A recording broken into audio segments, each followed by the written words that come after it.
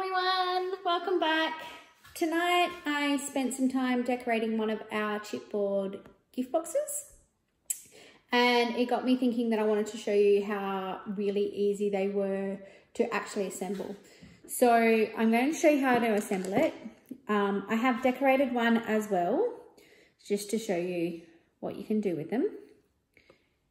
So that's my little keepsake for a baby boy.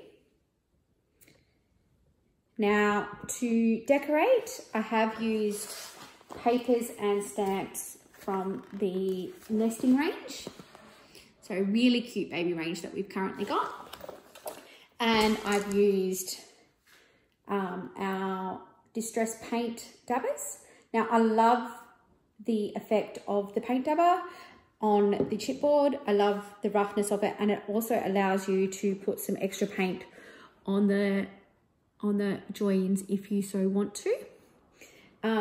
So all I've used is the nesting range and the paint and some adhesive and the kit. So this is how the kits come. They come like this, all packaged, ready to go. So it's chipboard gift box kit, and the order number is 7585. So I'm just going to set them out. Now, there's a really, really easy trick. I'm going to try and get it close enough so you can see. On all of the cardboard bits, there's a little letter. Now that letter helps you to match the corresponding letters. So the lid has 4 letters on each side. I don't know if you can see. So you've got G, F. So you've got letters on all 4 sides. Now that's really easy. That tells me it's a lid, which goes with these bits, and they're correcting letters. So I'm just going to quickly lay them out. Now it doesn't matter if you make the box or the lid first, but all you want to do is you just want to join the letters with the corresponding letters. I'm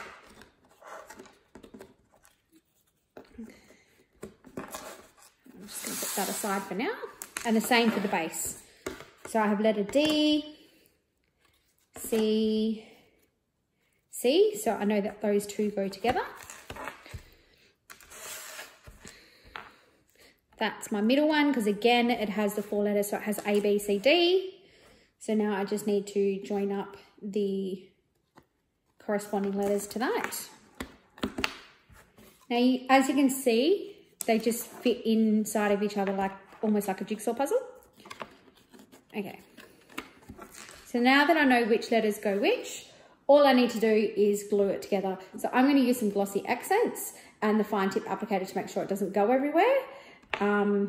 That's just mine of choice. So basically what you want to do, out of those first 5 bits that form the base, I want to glue the first 3 together. So I'm just going to put glue in the ridges.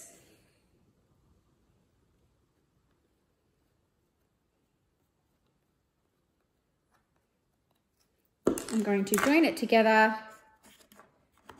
and stand it up. I'm just going to hold that for a second so that I know it stays. And I'm going to add some glue to my 3rd piece. Now, as I mentioned before, I have painted my box. I've only painted the outside of my box. If you want to paint the inside, probably do that before you start gluing it together.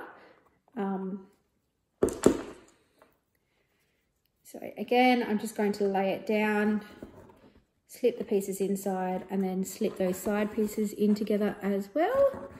And just hold it tight for a couple of seconds to make sure they really join together.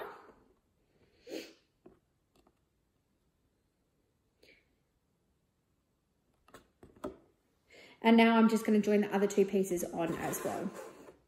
So again, making sure that my letters correspond with the letters.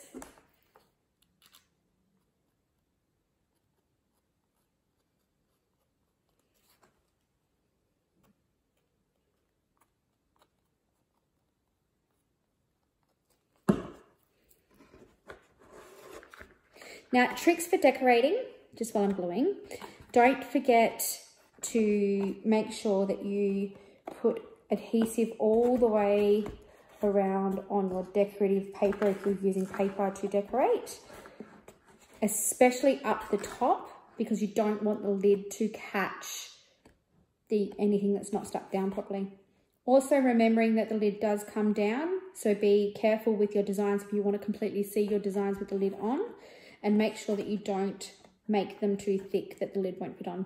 There is quite a bit of give on the lid, so you do have some space to put some layers on, but make sure you don't layer it up too much, otherwise the lid is going to get stuck on or off or rip up your things in the process. So we're just going to now glue our fourth and final side on.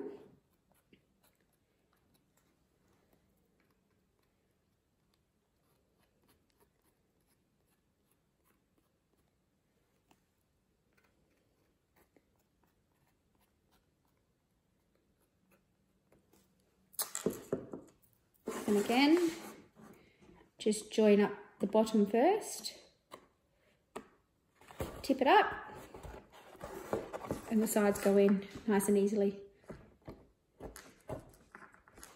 So there's our base already done in a matter of minutes. And the lid does exactly the same. So now we just want to follow that process with the lid as well. So I'm just going to separate them a little bit. So again, matching up our corresponding letters. Now these letters can't be seen on the inside once they're on. I mean, you probably can if, you know, you really look. But they are small in design to help with hiding, but to make it easier for assembly.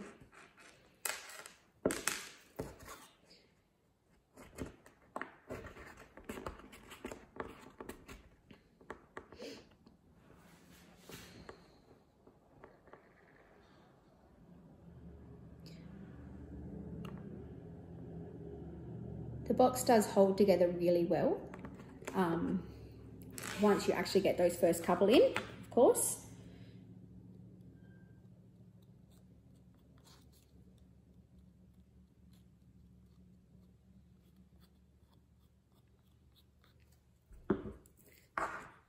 And these boxes can be used for anything. I've done mine for a boy because I've had a friend who has just had a new baby boy and it inspired me. But, you know, they're great little gift boxes, good for teacher presents or, you know, birthday presents, keepsakes, 18th, 21st, weddings, you name it. It's just one of those really quick and simple things to put together that you can then decorate until your heart's content.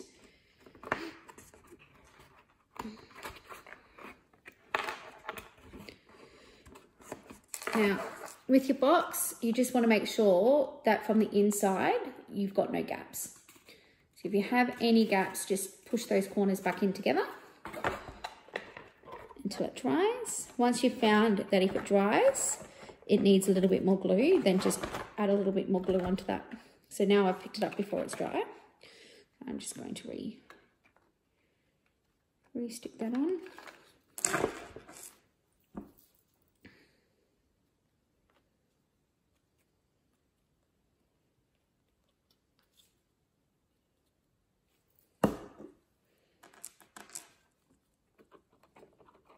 Making sure that my letter is on the inside, because the last thing I want is for the letter to be on the outside.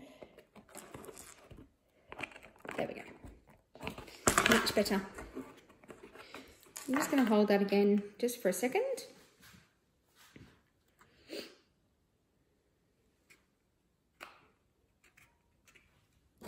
I'm probably being just a little bit too quick to put it together right now, but it's purely for the benefit. So that then slides on nice and easy, and we have a pre-made chipboard gift box that you can then decorate any which way you like. So again, that's, you know, just a little bit of what it can look like. Thanks for watching, guys. I hope you've enjoyed it, and good luck creating. Bye.